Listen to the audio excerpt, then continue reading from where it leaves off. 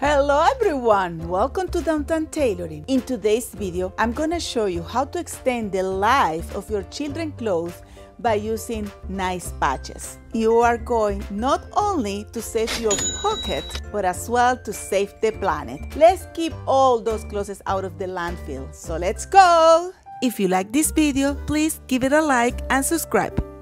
I have some patches for you.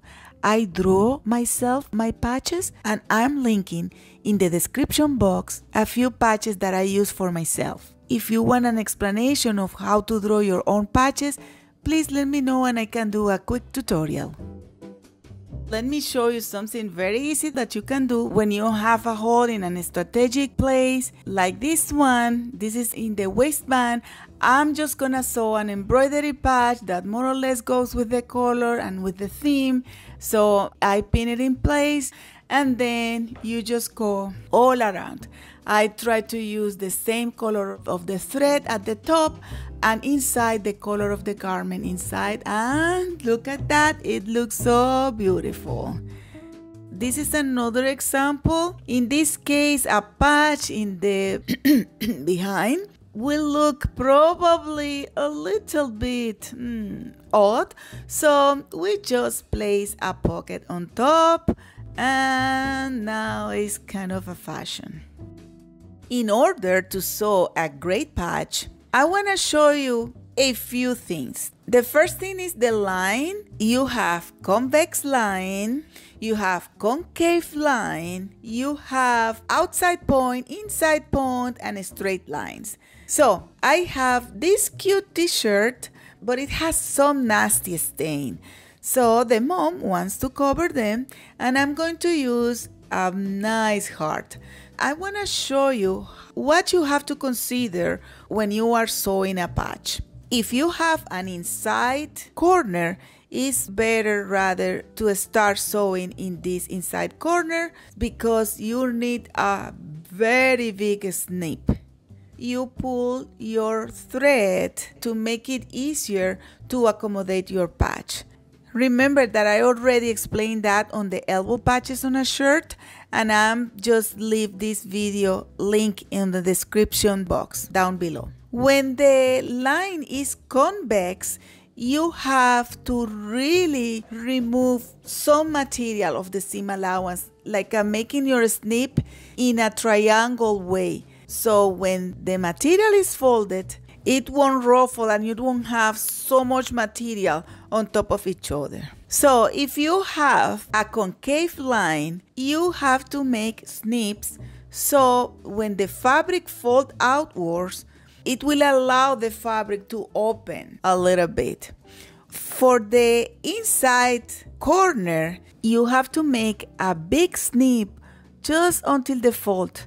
I really don't like those inside corners because it's almost impossible to clean them.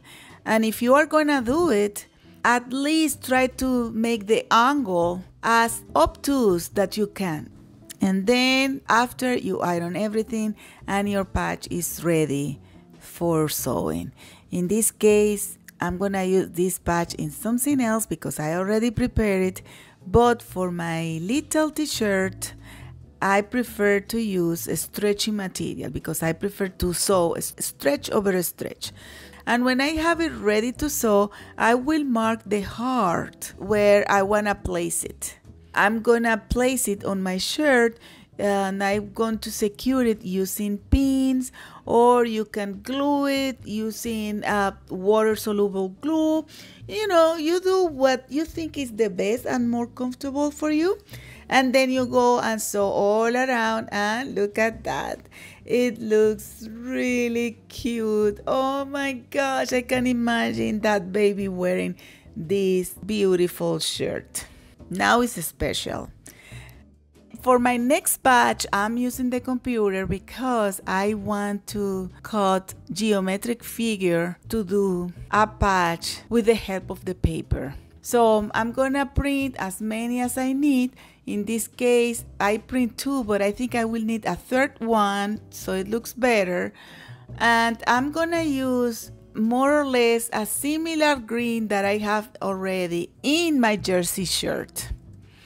And then I'm gonna cut my patches, leaving around 1 centimeter or 3/8 of the inches outside, and then very careful using a needle, I'm gonna fold and sew all around.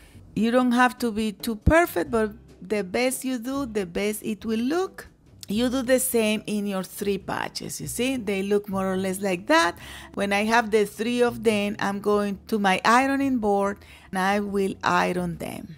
And then I'm going back to my shirt and I'm going to place them the way that they look good. Remember, the paper is still inside and you can leave it like that. Don't worry, because nothing will happen with the paper. Well, it will, when you wash it, but it's okay. And you can just glue it on place, and then you just need to go and do a top stitch all around the 3, and it will look really, really good. To do my top stitch, I prefer to put the material inside out, because that way I have an easier access to this shirt. And after you do your top stitch, you just remove the old thread, and look at that. It looks like a very nice design, and you don't have to complicate your life too much doing that. I've been asked a lot as well how to do square patches, and let me show you with this example that I have to work with.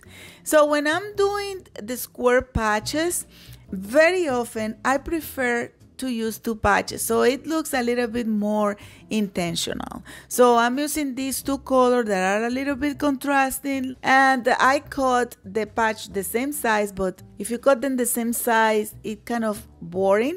So I will mark more seam allowance in one than the other. When I have my seam allowance marked, I will just prepare my patches by folding all those edges before I sew it. So I have many ways to do it.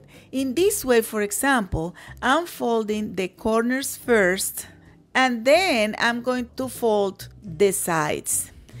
I do it this way so the corners are not bulky and are a little bit more pointy. Anyways, you have to be careful because you can make a lot of mistakes, but it's just a patch, right? We don't have to be too picky. You can just fold the corners like that as well, but the thing is that very often the seam allowance sneak out and then you can see it. But if you make sure when you are ironing that, to push it back a little bit, you are gonna be okay. And probably that way is just easier. Anyways, it looks good all around. And after that, you can just glue it using fabric glue, but I prefer in that case using a little bit of hem fusing tape, and I iron and I make sure to make my patches more stable for when I'm going to sew it. So I'm going to place my patch there, and let's just prepare the other piece.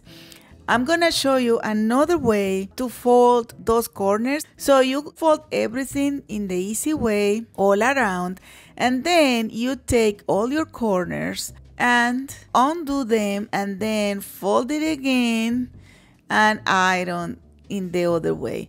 That way you make sure to have all the right lines in the right place, and I think this might give you a sharper corner. And something that I do very often that I like more than gluing is to make a stitch at 1/4 inch.